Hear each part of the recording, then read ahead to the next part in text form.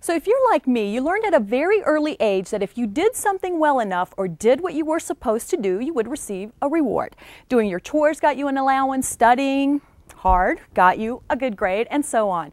But now that we're adults, we may not get rewarded as often as we'd like, especially us women, until now. And here to explain exactly what I mean are Dawn, Laura, and Cindy. Dawn, Laura, and Cindy. Welcome. Thank you. Yeah. Thank you. So let's explain. You're all here to talk about a breast cancer awareness event that is taking place. But you're also with Bedford Memorial Hospital, Dawn. So tell us a little bit specifically about the imaging center at Bedford Memorial. Imaging services includes X-ray, ultrasound, CT scans, bone density, MRI, and mammography, which of course we are much focused on this time of year with October being Breast Cancer Awareness Month. Well, you guys have put together and again, being a woman, I can relate to this.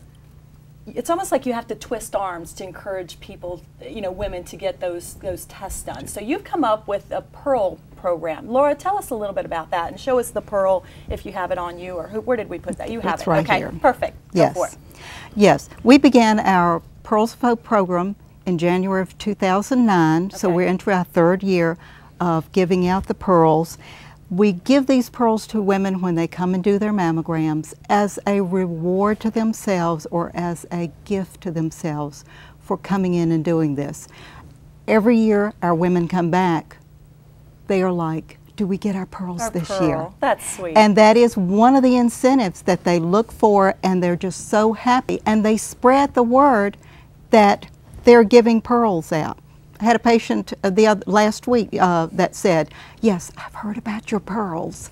So, yes. So you're doing a good thing for yourself, but you also kind of get to build a little bit of jewelry bling going on there with the pearls. Oh, yes. Is that a good way to put it? Yes, yes. And we tell them that they can make these into pieces of jewelry. A ring, a necklace, right, put it into something. And whatever. And then I go the further step and tell them that that piece of jewelry actually can be handed down to another generation, and they can discuss how they got these pearls and how that they can positively talk about mammography and encourage young women to get their mammograms done. I think it's a great idea. We only have a minute. Very quickly, tell us real quick about the Pearls of Hope event.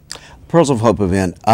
Each year we've had the privilege of hosting a ladies' luncheon, a ladies' tea, excuse me, that is specifically a nice social event with focusing on breast health.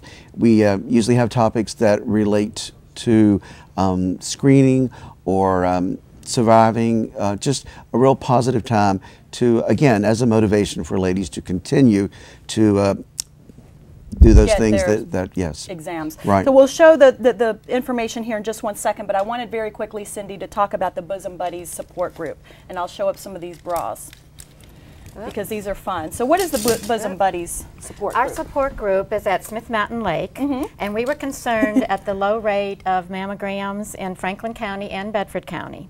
So we came up with a project to try and promote mammograms, anything to attract attention. Right. And I had seen similar bras. We call them bizarre bras. Okay. We have them captioned. This is keep pretty in pink, get a mammogram, worth more than money, get a mammogram. Right. And you auction these off.